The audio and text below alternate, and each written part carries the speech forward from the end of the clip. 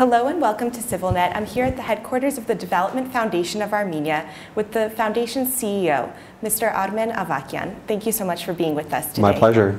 So I'd like to start off with a really simple question, which is, what is DFA? DFA is a TRO, Trade Representative Organization. Its foundation, its mandate is created to promote foreign direct investment, foreign project investments, and exports. So if I have to summarize it in one shot, it's the projects and marketing arm of Armenia. If you could sum up the priorities, the mission and vision, could you just tell us about that a little bit? The mission and vision is changing at the moment, so we're going through a change process. We had tourism as one of our mandates, or tourism promotion, which we don't anymore. And we're moving more towards a project-based work rather than simply events and marketing and forums. So I have to summarize it in one. I would say that our main objective is to bring foreign capital into the Armenian economy, be that through exports or foreign direct investment. Right. And what specific projects are in place to achieve that goal? There's multiple projects that are being run. So the biggest one is the Noy Ethnographic District. Right. I think that's the one that we have more interest in when it comes to investors. So it's more actual, it's going to happen, it's real. There's multiple other projects. We're working for some projects in Gyumri. We're working on some projects in Vanadzor. Vanadzor is fairly new. We have the master planning of Vanadzor overall, so we're trying to figure out where we can put in the private investor piece of it, and little by little start promoting it. Right. And could you go a little bit more in depth about specific strategies that DFA has in place in order to attract more foreign investment to Armenia? Of course. So what we're doing is, there's a couple of things. The first thing is that we have a business consulting unit now within DFA that will actually take the projects and filter them, make them more real, so do a reality check, if you will, due diligence. And we ask the same questions that an investor would ask. So is this IRR real? What about co-financing? Where can I get debt financing and things like that, which we can actually help them do. And then it goes to my marketing team, it gets packaged, and the key here is that it gets sent to my sales team. Now DFA until today, until about 6 months ago, we've only had 1 or 2 representatives outside of Armenia. Currently we already have 16 and we're moving on 50. We're going to hit that 50 number by the end of this year, at least that's the target.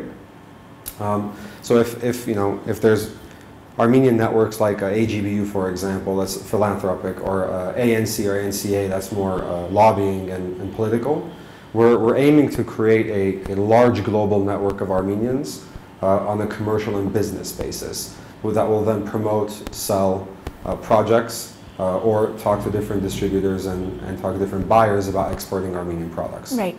And you mentioned marketing Armenia to the world.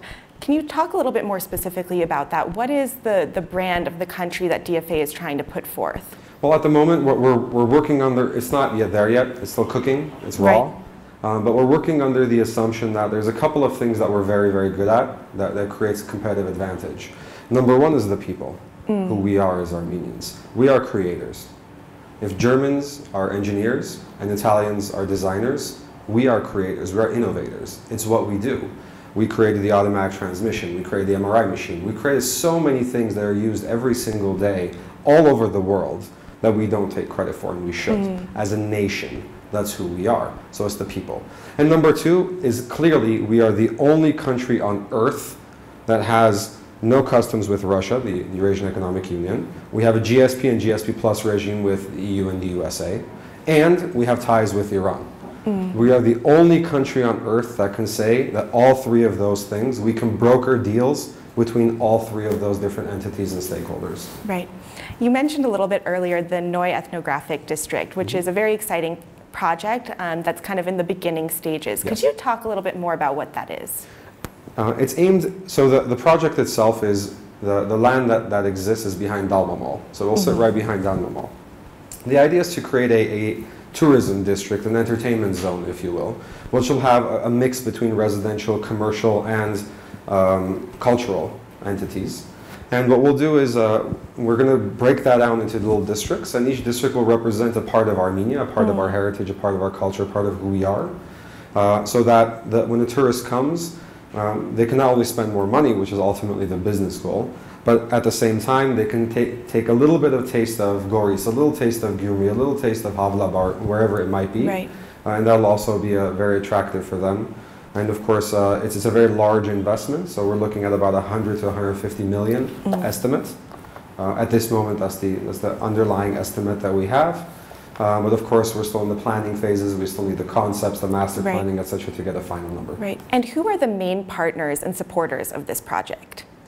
When it comes to investors, one investor that's 100% will be Dalma Invest Group. Okay. They own the land, so it's understandable that no matter how the deal comes to fruition, Dalma will be a part of it, or Dalma Invest will be a part of it. When it comes to the other investors, there's a lot of interest, understandably. Dalma in itself as a mall drives a lot of traffic, so regardless of what you put behind it, there's going to be some money there. So there's a lot of investors that are interested in it. How the deal will come at the end to fruition and what the investor structure will look like is still negotiable at this point. And you were explaining that this project will bring the cultures of the different regions of Armenia to one place. Will the people of the regions also be coming? Talk about the employment opportunities available through this project. I can't talk specifically about the employment opportunities because, again, we still don't know how many pieces of it will be residential, how many is commercial, how many is cultural, what the different games and elements of it will be. Until we don't have that master planning, it's very difficult to estimate how many jobs will be created. When it comes to the different areas, the idea conceptually in terms of tourism development, the idea is that it's like a business card. So when a tourist comes here, the average is about 3 to 4 days. They spend about 3 to 4 days on average, and they spend about $750 to $800 per visit.